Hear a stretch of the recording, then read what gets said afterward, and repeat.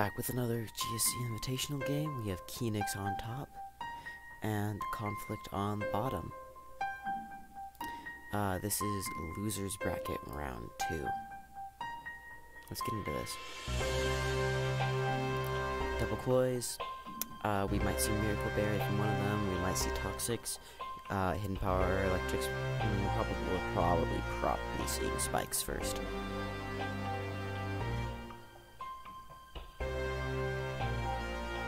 Goes to Gengar on a potential Toxic, Boom, Surf, maybe Hidden Power Electric. Gengar as an initial switch to Cloister is not bad at all. Would not love Ice Beam or Surf. And then Zapdos just coming in to take a Surf or Toxic and threaten Koi out. Gengar can, if it's Hypnosis, it's probably not Hypnosising into Zapdos, which is the default Sleep Talker. It might Ice Punch here. It could just switch because it does not love Zapdos' Thunder. Okay. So he does go for Hypnosis into Zap,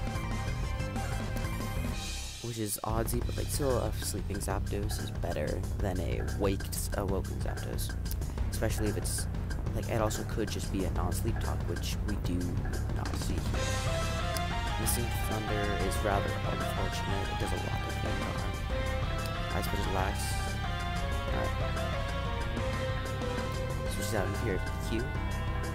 Lax goes for a Curse. Koi Boom will do about 50 to 60 here. Clamp, do we see Screech? You're just barely out of range for the next double. Oh, you were not leftovers. So then it's probably a Miracle Berry one. Clamp Screech is used to clamp a cursing Snorlax from switching, and use Screech to prevent their defense drops from preventing your Explosion KO and your Boom. The drawback is you don't get Surf, so sometimes you see Clamp Surf, but then it kind of does flail into this Relax. Since it's missing an item, it's probably Miracle Berry. Which makes sense because it's in the lead slot, so maybe you spike up on Jinx. Thunderbolts into Steelix. Interesting. Thunderbolt is not. Ooh! This is Protect Zapdos. I really like Protect Zapdos. So basically, it's one of the offensive non-rest Zapdoses. But it still wants so if you ever play with Magnet Zapdos, you'll find that it really notice the lack of lefties. And what Protect does is it gives you a little bit more insurance against booms that are aimed at you and things, and that you also get a little bit better at just taking a couple extra hits. Because the amount of lefties that you gain is rather significant, because Zapdos can just switch in, get lefties, because it hovers above spikes, and Protect really amplifies that. Bind from Steelix. It's not something I've ever seen, but it's going to be similar to the Cloister, where it just, you are prevented from switching, and then it can remove targeted removal through an explosion trade, and he just goes for the Boom. Conflict staying in there is maybe a little interesting, and maybe not. Like, depends. If he really wants this Steelix out of the way, you can just stay in an HP, ice or water it, and then the Steelix will eventually go to Boom. You could also be reading for like another Bind, and also switching Gengar on EQ would be bad. But regardless, his Zap got boomed. It's now a 4-5. Interesting. So, switching Starmie out of Gengar. Sorry about that ad. Means that you are likely not Psychic. Like Psychic, you can stay in and just slam it. And that you want this Starmie to do, like, you don't want to take the initial damage on it. Which Starmie does not look half bad here if it's Psychic. You can also just be preserving it. Yeah, this is EQ lax, especially if you got a really good response in EQ lax. You need to take additional damage on your Starmie, which double edges into closer. We could have seen a curse there if he used curse.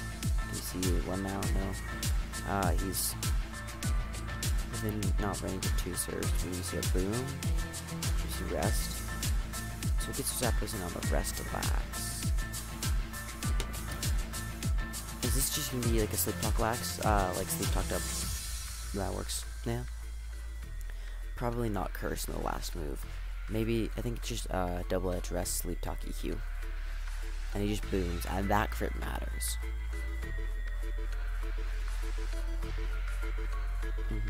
Well, like, lax would be left really, really low, and you need to burn 2 sleep turns, but it'd still be a lot. I understand now. So the reason why he didn't want to stay in is because he's against the Gengar, is because he's not a recover Starmie. He's this subset, maybe with Night. Oh, he's a recover Starmie. That's interesting. So he's like sub-Nightmare is the like initial assumption, but substitute recover, maybe it's spin surf. So you don't do much against Gengar. But sub Starmie can do a lot of things. It murders Executor because Giga Drain fails against the sub. You just subbing for Thunder. Yes. Interesting. I could just be overanalyzing the Gengar and Starmie thing, because you have a wonderful response to Gengar in Sleep Talk EQ lax is the assumption here. He's just hitting all of these thunders. You can sub once more after this and he finally misses. So at 11, recover, misses again. He can safely spin a surf here. He might not have spin. It could just be like Nightmare as the last move. Yeah, we're just gonna see subs fishing for thunder misses.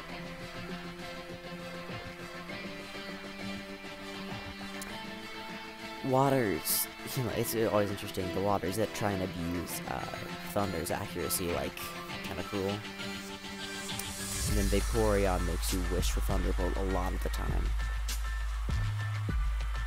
So, yeah, the Starmie can't really touch the Vap.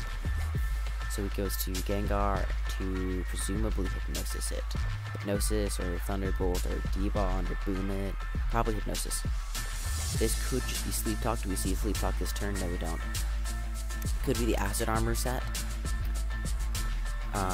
It is Thunderbolt, not Thunder. Yeah, so it is Sleep Talk. Which, since he Sleep Talk Rest, Gengar comes on the other 2 Mons. It can sleep them now. It's really building up. These surfs are gonna really hurt.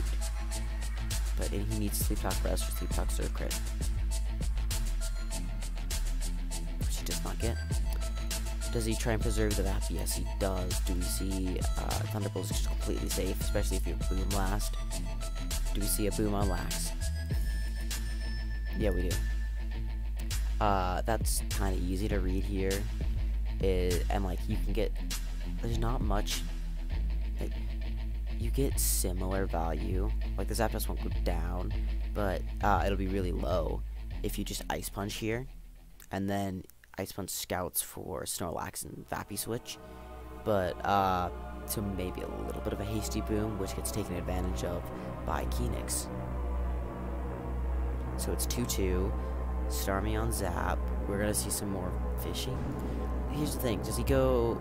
Vaporeon's in range, but if the last can't beat Vappy, maybe Kenix can sack the Zapdos and then try and rest up Vappy. No, he goes for it.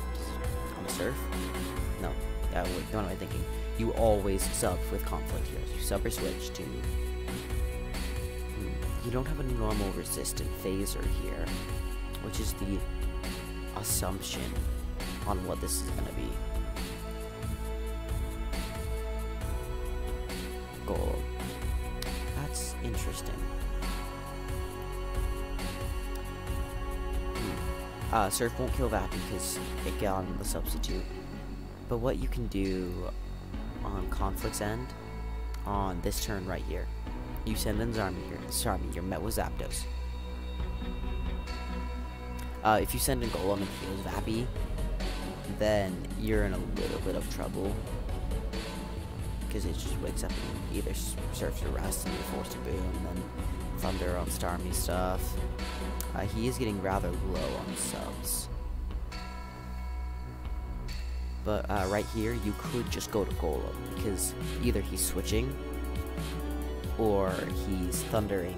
And if you're gonna switch manually into Golem on Vappy, then you may as well get it in on a double. Yeah, see?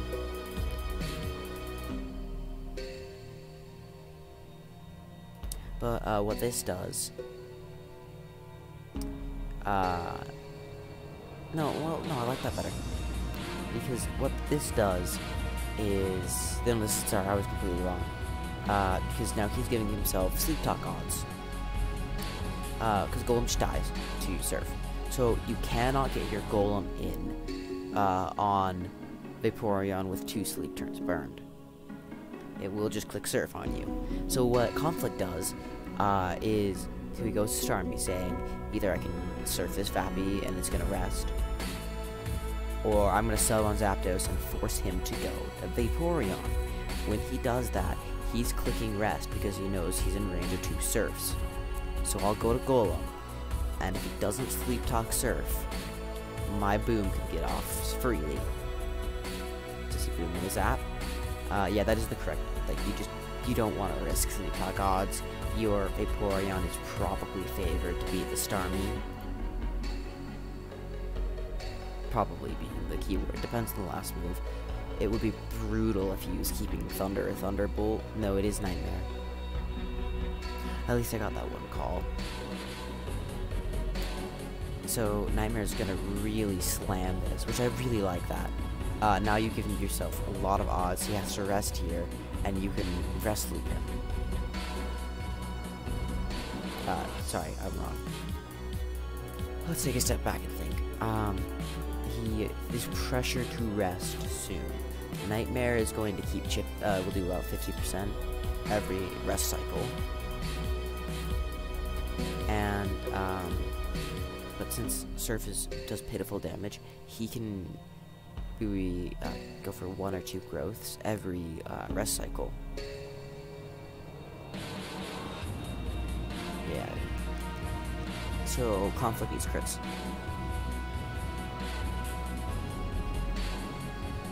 Okay, you are risking a crit now, so you do quick rest. Nightmare, and you just click surf. Maybe you sub? No, you, yeah, now you can sub, because you're not doing too much damage now. So he Nightmares trying to catch a rest, and you're not, are you stalling out surfs is the question. You can just keep subbing. He is getting lefties.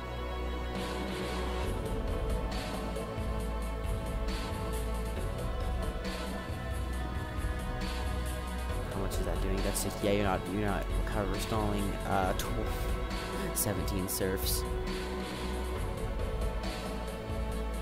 You need a lot of low rolls and you're not getting them. So really interesting game. A lot of analysis that it's easy to make a hasty play or hasty assumption, some of which I made in this analysis, and had to in short order correct myself. But yeah, that was a very interesting game from 2 interesting teams. I like the bind Steelix. That's kind of really cool. So Kenix 1, Conflict 0, game 2. Zap Slax, standard stuff. Just gonna hit the Lax and hit the Zapdos, trading damage. Do you see a switch to Cloyster? Kenix is in. After this turn, do we see a rest? Okay. Do you see a curse from Lax? No, we just see double edging. Now we see a Cloyster. And he's just content to double edge away. Do we see a Thunder, a Lovely Kiss, a Zapdos? Okay, so Conflict is trying to double switch Cloister in on the Lax as the ground as the response. But no, he gets met with a Zapdos into Zapdos. Kenix switches in Zapdos into Conflict Zapdos and gets the favorable matchup. Conflict can be patient here. He doesn't need to risk getting sleep talked, but he can, especially once it boom this. But no, he gets hit with a 33% chance and well, less than his Thunder odds, but that was a risk he could take. It just didn't pay off. It's kind of like hoping it's another Bind Steelix. No way. And he catches all the resting lags. No way. His sleep. And Steelix is gonna curse here, right? Curse you. Okay. So Curse and EQ essentially do the same thing here. They're chipping the lax into range for Steelix's explosion. I like Bind-A-Licks. That's cool. Oh, and it's not even a curse one, so he does not need to boom on this guy. He can just win the 1v1 unless something like that oh, okay. Yeah, you're still alive left boom. That's probably Hidden Power Water. So switching because Hidden Power Ice is not doing enough. But Hidden Power Water would absolutely drop you. So either Conflict is bluffing it, or he actually has Hidden Power Water. Is Reflect Zapdos. Okay. It's still not gonna beat a Curse Lax easily. Because to Gengar, it will survive with the Q with the Reflect up. This Hypnosis. Okay, but okay, I like that. And he scouts for it. That's cool. It does, so that's a kind of 50-50 turn. So Kenix has the choice to EQ or curse here.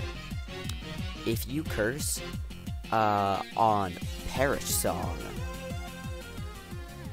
which, so Conflict is probably either switching here or Destiny Bonding. And Kenix knows that. And so he's probably not going to Perish Song. So therefore you can curse, not get hit by the Destiny Bond, and then you are up one curse, like a Reflect is burned, you got Mind Games to just not lose your lax. Now, do we see another Destiny Bond from the guard? Or do we see a Perish Song? And do we see an EQ or curse from the lax? Perish Song on curse. So he does not call it correctly. He called for a second Destiny Bond, and Conflict wins this 50-50, and now he can just spam Destiny Bond to high heaven. He will get this lax down.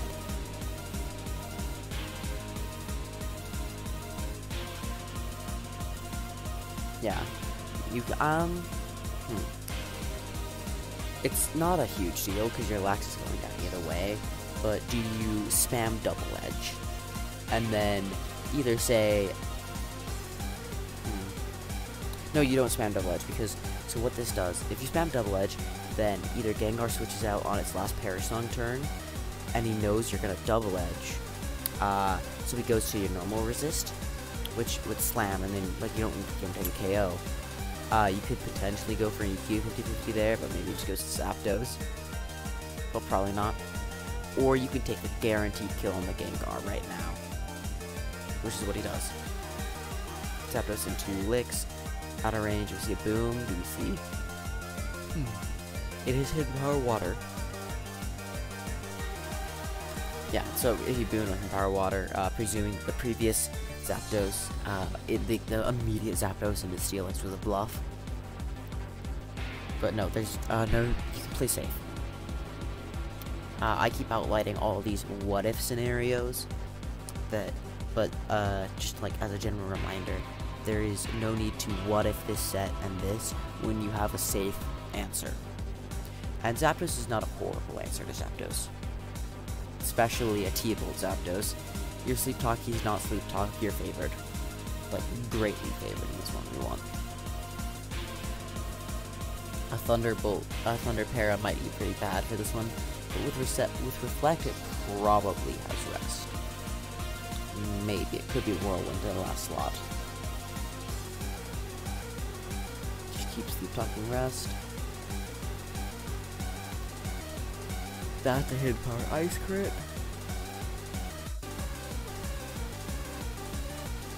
Do we see a switch out into... It's hard to go to any ground that's not Steelix here, because you could get hidden power iced, and then he wakes up the next turn and hidden power ices you again. That is a really irritating miss. You can hidden power ice pretty freely this turn. And that's what he's going to do. He's going to get Jinx on that. Do we see a... No. Yeah, so no need to make unnecessarily risky plays. And it's hard to... There's not too many other hidden power ice switch-ins that you'd have, because you have like your normal resist and your +1. But hidden power ice is pretty free to throw out now that like Lax is gone. But conflicting command that was Jinx. Well, now we're in the present. And now. And let's go back a little bit. So Jinx. Mid-game Jinx is much rarer than its lead counterpart. It does the same stuff. It can be sub, nightmare, thief. Probably going to have Lovely Kiss. Lovely Kiss and an Ice Move are like the guaranteed softness. Zapdos Thunder does not kill Jinx, but like an Ice Move will kill the Zapdos. We see a switch to Cloyster. Cloyster's a decent answer to Jinx unless it's got Psychic. Yeah, it gets Jinx in on hidden power. So Vappy is pretty decent. It's not the best Jinx answer. It does take a bit from Psychic. A Nightmare does annoy it, but it's a good sleep talker for absorbing Jinx. Much better than the Zapdos is. Lovely Kiss miss. Surf. Do we see another Lovely Kiss? Do we see Lovely Kiss on a Sleep Talk? No, just went for another Surf for growth. He Nightmares. So it is the set that it's kind of walled out by waters.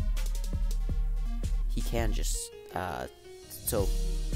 yeah, no need to sleep there because you're taking Sleep Talk, you're taking a lot of extra Nightmare Chip, but as I said earlier, this set gets pretty much walled by, like, this Nightmare set can get walled by Cloyster, because it often drops Psychic. It's not going to have Thief, because this one has lefties.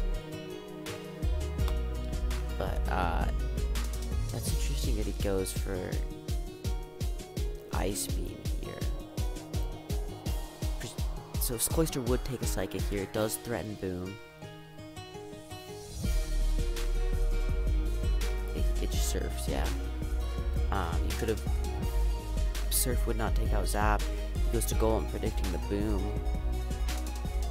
That just probably ends it for you. Oh, and he stays in, reading it too. Yeah, you can kind of sack your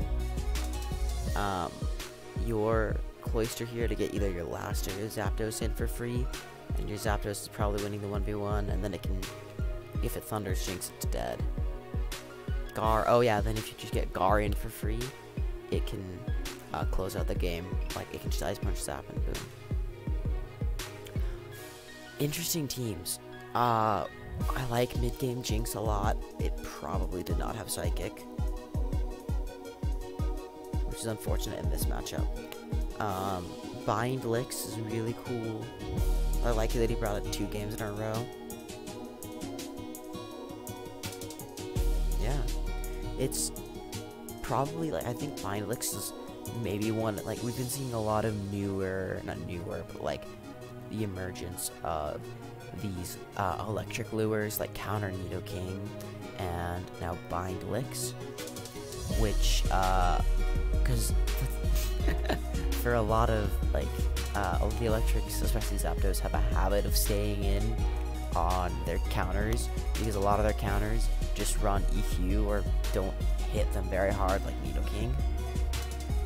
So they're just fine to stay in Hidden Power a couple times. And they're only threatened out by Boom. And these sets, like the Bind Licks, which would be interesting if it has Rock Slide, but it might just be Curse Boom with the last moves. And the Counter Nidoking are like, no, we're gonna punish you for staying in, and we're gonna abuse it with like a Vaporeon, which is really scary once the electrics are gone.